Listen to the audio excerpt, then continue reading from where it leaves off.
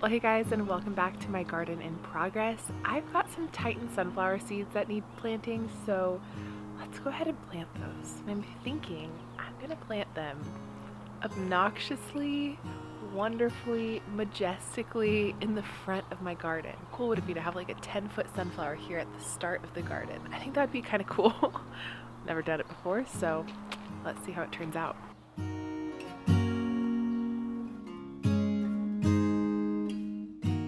So this is kind of neat. You guys remember those $2 seed starting trays I made from the dollar store trays? They were actually cake pans from the dollar store. Those things have been working great, and this is the results of using my seed blocker. As you can see, there is plenty of root formation. It's looking pretty healthy. The plant itself could be doing a lot better, but that's my bad for not transplanting it soon enough. I wanted to show you guys, check out those roots.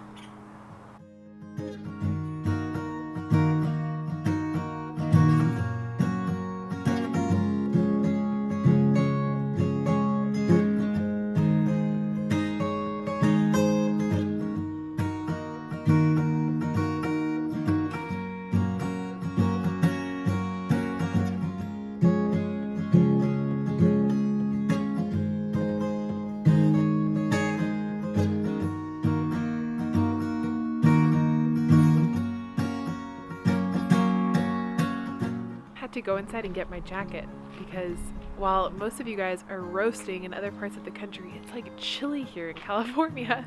So no real rhyme or reason to the design here. I have done just about every sunflower I own at the moment in the front parts of these garden beds. I've done snacker sunflowers.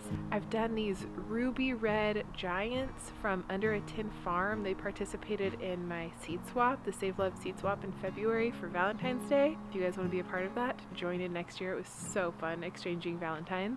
And then in between all of those, oh, and then I did my Titan sunflower transplants, which honestly are looking pretty sickly. I'll be surprised if they make it. California giant zinnia from Baker Creek Seeds in between. So hopefully it's like a giant neon sign.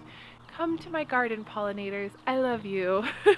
Okay, let me show you what else is happening out here at the moment. So I believe these are foxglove. I might be messing up the name. But I got them at that plant sale when I went with my friend Amber. They needed to be transplanted. They were very root bound. I waited too long, and so now they're just living in my dirt. And honestly, they're not very happy there either, so it's time to find a better home for them. What I have been working on is that home, and let me show you what that's looking like. Here is the hole, which really doesn't look like very much on camera, but if you've ever dug a hole, I'm sure you know how much work this has been. This is only half the dirt. The other half is in the dog run, but I've excavated this whole section,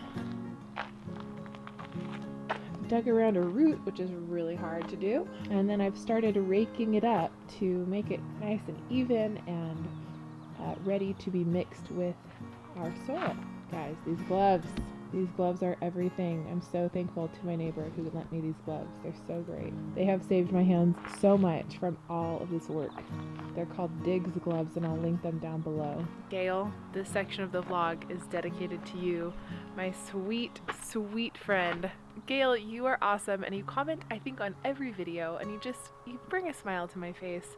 Thank you so much for the heads up about the roots. I've been trying really hard to deal with some of the tree roots that we have in this garden bed so that they don't take over, like you mentioned that they might do. But I'm going to take a page out of your book, and we're going to plant some perennials around the roots, and hopefully we can make it work. Here are some more transplants. These have been transplanted from the front garden back here. These plants, this lavender and this rosemary were actually here when we got here, but they were taking up weird space. They were planted incorrectly in the front, and so I've transplanted them here temporarily. I would like to transplant them into this bed. Oh, on the note of this bed, guys, I need your help. I have so many things that I want to plant in this bed.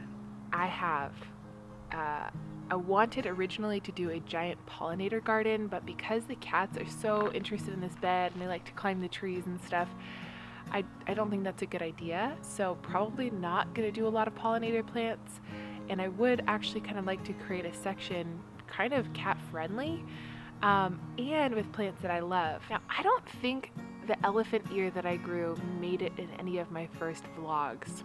I don't think it's in there, but elephant ear is actually the first kind of tuber I ever learned to grow. I learned how to grow elephant ear in our apartment patio, on our apartment patio, because there was a lot of native elephant ear. It liked to live there. It thrived in the really poor soil, and one day I decided that I would try and transplant it. Before I knew anything about transplanting, I just thought, well, that plant is really beautiful. It's totally choked out there. What if I put it in some dirt? And I ended up getting parts of the tuber as well as the plant. And somehow, I didn't even know it was called a tuber, didn't know how to plant a tuber. I just thought, this looks like it's part of the plant. I wonder if it will grow. And I ended up planting these little tubers in some potting mix as an experiment, and they grew and they took off. If I can find some pictures of our apartment at that time, I'll include them right here.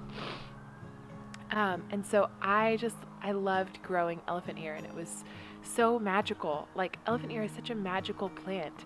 It's so large and beautiful and so soft, really, really lovely texture, and it started to give that enchanted garden feeling, and I was so happy. So I love growing elephant ear, and especially for this garden that I'm trying to kind of get that enchanted feeling going, I would really love to plant some elephant ear. And as you guys know, when I was out in Arkansas with Jess, we went to that nursery and I fell in love with the black magic elephant ear. So cool. I'd never seen black elephant ear before. As you know, Tommy likes black plants, and so I'm kind of thinking that we need to get some black elephant ear.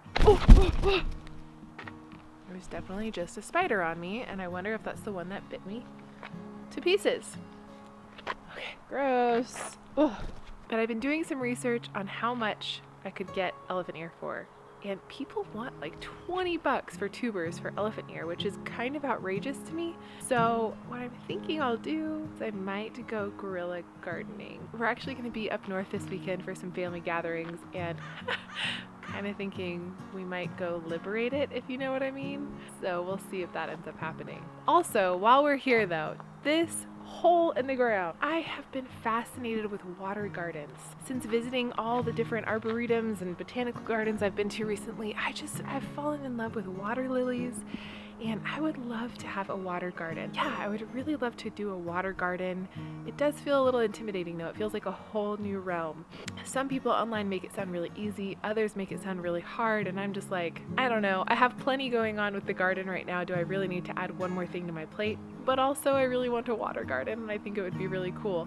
If I did one, I'd probably put one in the center back here, but I really want to know what you guys think. Like 7 feet from the side to the back corner. I mean, on the larger side, we could do something as big as a kiddie pool, and you know, on the smaller side, we could do something as big as like a terracotta pot. What I really don't want to do is take up a bunch of space that could be used for planting, because I've worked so hard to excavate it. I would hate to feel like it was in vain. So I don't know. Here's the space. Will you guys help me figure out what size I should do if I do a water garden? And do you guys have any recommended resources for learning more about water gardens? Love your feedback on this. Help me decide, because I can't figure it out. But as of right now, I'm thinking giant elephant ear, maybe some hostas, some hydrangea. So many options, so little money left in the budget for anything garden related. Oh, okay guys, whatever you decide, it has to be budget friendly, okay? Okay. Also, I took what you guys said into account. I think I'm gonna leave this rusted piece. I don't think it's gonna break down in a year or 2 years. I think we have some time. So yeah, I'm really digging that rusted look as well, and I'm not really ready to say goodbye to my arched trellis. I think we decided we're gonna leave that, which means I think that it would be safe to plant some morning glory there. So I think we should go do that. Also, the dahlia and the salvia are totally temporary. They just needed a place to live because they were totally root bound and the garden wasn't ready for planting yet, so they're there. I think I might leave at least the salvia though, because every day the hummingbirds come to check out the salvia, and it's really fun to watch them, so I think I might leave it. The dahlias have got to get moved though. Those cannot stay there. Hello, my munchkins. Well, hey guys, I brought Matilda, my vlogging camera, with me up north for the weekend, but we were so busy I did not vlog at all. No guerrilla gardening happened, just lots of chocolate dipped fruit making. I'll include some pictures of that here because I had so much fun living out my childhood dream of being a baker this weekend for my sister-in-law's baby shower. I just love making beautiful desserts. As a kid, I wanted to be a baker, and I feel like I got to live out my childhood dream just a little bit this weekend. I did really want to guerrilla garden / liberate some elephant ear, but I did not, because I remembered that my mom actually has elephant ear that I gave her, so I think I'm going to acquire some from her. Also, my new friend Cindy, they have a YouTube channel. I will link it down below. They are running a ranch in Missouri, I think it is, and they are kind of doing what I want to do one day, which is essentially have a healing retreat center. And so I'm really glad to know her. She's actually from California, but she's living out there now with her husband and her kids. And it's so fun to see their journey unfolding on Instagram and on YouTube. So I'll link all their stuff down below. Please go check them out. I absolutely love what they're about. They're about helping veterans, and I just love that. So please go check them out.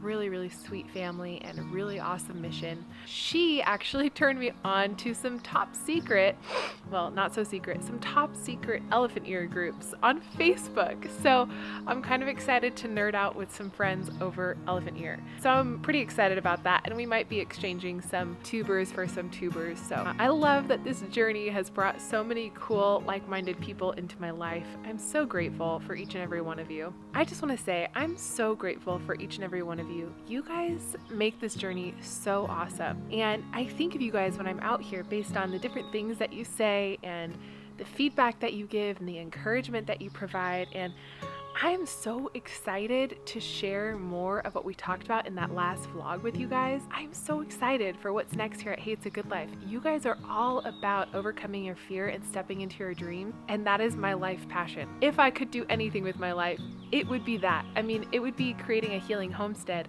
so that I can serve people, so that we can have these discussions. And so I'm getting really pumped to create this course for you guys. I think it's gonna have a lot of value. I'd love to include in it a coaching one-on-one with me and offer you guys my clinical services if you guys are interested in that. So I just want to throw that out there. I'm getting really excited, and I just really appreciate you guys. I love that we get to dream together and work hard towards those dreams and just root one another on. On the note of dreams and working hard and getting closer to dreams being fulfilled, I may have just finished filling our flower garden bed. As you guys know, we had to take out all of the horrible dirt and add the dirt that we purchased. It's looking really good. I'm feeling really hopeful. I'm feeling really hopeful that this is it for the dirt and that we have finished filling the bed. All that's left to do, and Gail, one of my favorite subs and commenters, Gail, this one is for you. Check out this root that I dug up. I am going to remove it because, like you said, it could be problematic with its roots, so check this out. So now all that's left to do is remove that root, mulch, keep watering, and then we're going to plant. And we're actually going to do that in the next vlog. So if that's something you're interested in, stay tuned. Thanks so much for being here, and I'll see you in the next one.